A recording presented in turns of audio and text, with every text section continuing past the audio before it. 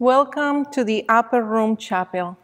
I'm Lilia Ramirez, Administrative Program Manager of Emmaus Ministries, and welcome you to this holy space.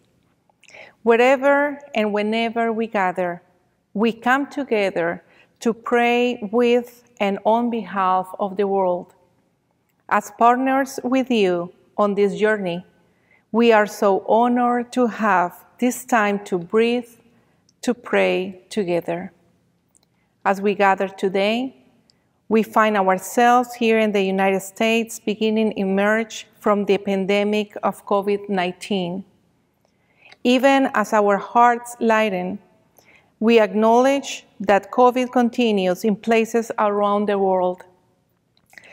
And the pandemic of racism and discrimination continues to rage. As we begin our time of prayer, let us open our hearts and minds to the presence of the Holy One. Take some deep breaths. Breathe in the love of God and exhale any fear, tension, or worry.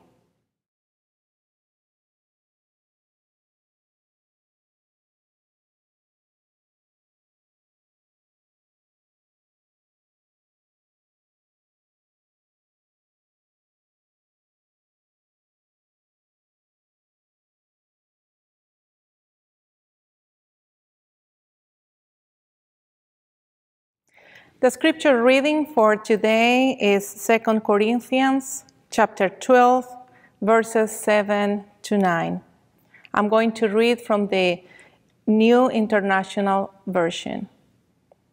Therefore, in order to keep me from becoming considered, I was given a thorn in my flesh, a messenger of Satan to torment me. 3 times I pleaded with the Lord to take it away from me. But he said to me, my grace is sufficient for you, for my power is made perfect in weakness. Therefore, I will boast all the more gladly about my weaknesses, so that Christ's power may rest on me.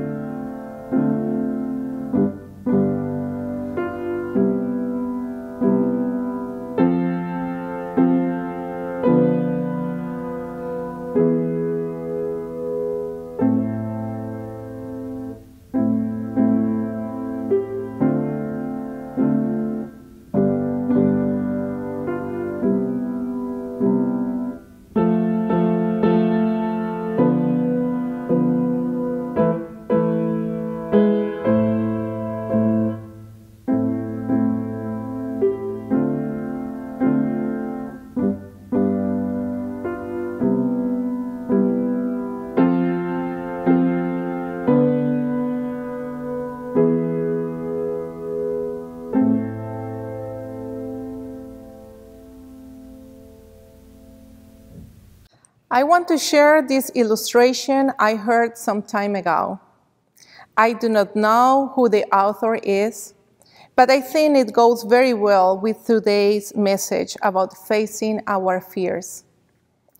This is the story of a boy who was afraid of darkness, and his mother asked him to grab her a can of tomato sauce from the pantry and bring it to her.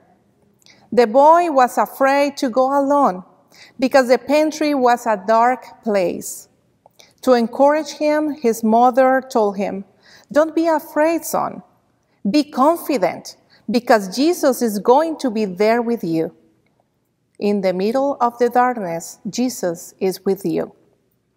The fearful child went to get the tomato sauce. He opened the pantry door. He tried to look inside.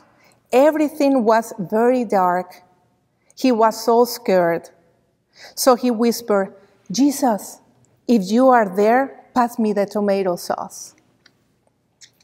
Over the years, many people have tried to explain the nature of Paul's thorn. One of the Spanish version of the Bible says, "I suffer from something very serious." Some people argue that it could be a temptation, an illness, trouble speaking. Well, the point is that no one knows for sure what Paul was referring to. But we do know that he was not a perfect human being. He had problems and fears like any of us. Without a doubt, difficulties, challenges, illnesses, temptations, or problems in general can cause us fear. And sadly, problems and fear are part of life. There is nothing that we can do to avoid them. But what we can change is the way we deal with them. I imagine Paul's despair when with faith he asked to God to take away that suffering, that serious problem that he had not once, not twice, but 3 times. And it seems like God did not answer his prayer because that thorn was not removed from his life. I don't know about you, but sometimes something that scares me the most is not the darkness, like the child in the story, but seeing that God does not answer my prayer, because then comes the uncertainty of not knowing exactly what God's plans is for my life. I firmly believe that God hears our prayers and answers them, but we can get 3 different answers from God: yes, no, or not yet. And in Paul's case, God's answer was obviously not positive because he was still suffering from that thorn. So there were 2 options left for Paul: no or not yet. But God, who is merciful, did not answer to Paul in an authoritative way, as many of us can answer to our children when we are tired to hear the same question over and over. "Mommy, why not?